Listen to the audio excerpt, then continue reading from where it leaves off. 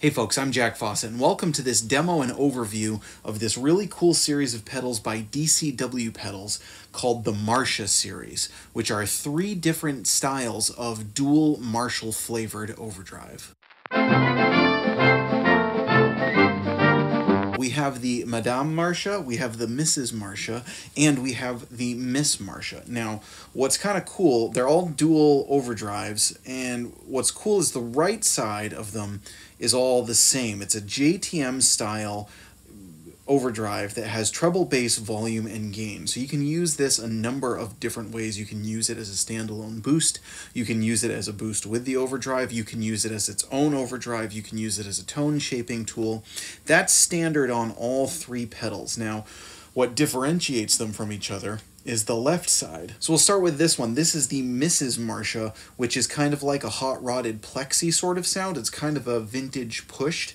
So you have volume, gain, tone, and a fat knob. Now the fat knob is really cool, kind of affects the mid-range and the bass a little bit. It just gives it, you can get more of a bit more of a scooped sound if you go this way. You can get more of a vintage style warm drive if you go this way. This one kind of has flavors of like the Guv'nor circuit, the Marshall Guv'nor circuit.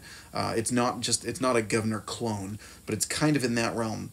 Kind of a little bit in that sort of, Guv'nor, full-tone plimsoll sort of realm of pedals. Really fat, thick, overdriven, distorted, but it's not too over the top. You can still, you can back off your volume a little bit and clean it up. It has a nice warm character that gets into it. Kind of makes me think of like 1970s, into early 1980s drive.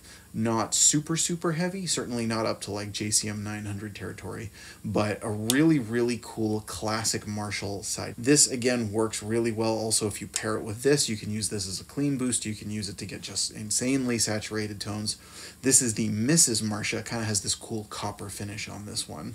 Now, what is described as the most sophisticated one of the bunch, the Madam Marsha, which is this side of the circuit, is based on DCW's Sunrise overdrive, which is his take on the famous Marshall Blues Breaker overdrive. Now, this one has volume, gain, it has edge, and it has cut. The cut can help you take back some of the really, if it's too edgy, if it's a little bit too, especially at louder volumes, if you're using the boost side with it, if it's just got a little too much harshness on the edge, you've got 3 levels of cut here, which can really help. And of course, the edge really dramatically affects the tone. So it's kind of like a tone, but it just affects it a little bit differently. It affects the gain to my ear a little bit differently than just a normal tone knob.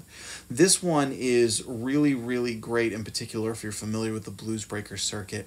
If you use it into an amp that's already a little bit warmed up, and then of course because this one has both the, you can really push an amp into just soaring territory with this pedal. I've always liked the DCW Sunrise overdrive anyway, the single standalone, and so the Madam Marsha, this is a great one if you're looking for a blues breaker style circuit. Lastly, we have the Miss Marsha. This is the hot rod, the snarl, the JCM style. This is the heaviest one for those of you who are looking for a really thick, modern, higher gain tone. This side is based off of the DCW Tomahawk, which is also, again, that is a rocking pedal. And this one gives you more typical controls like you would expect from a Marshall. It's got volume, gain, tone, and presence.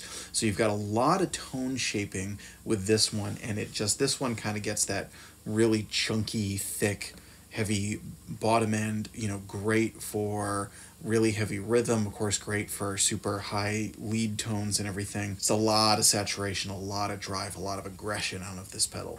So there are 3 different levels of really cool Marshall flavored overdrives from DCW pedals, and again, based on circuits that he also does, but adding this JTM sort of style overdrive on the other side that you can boost it with.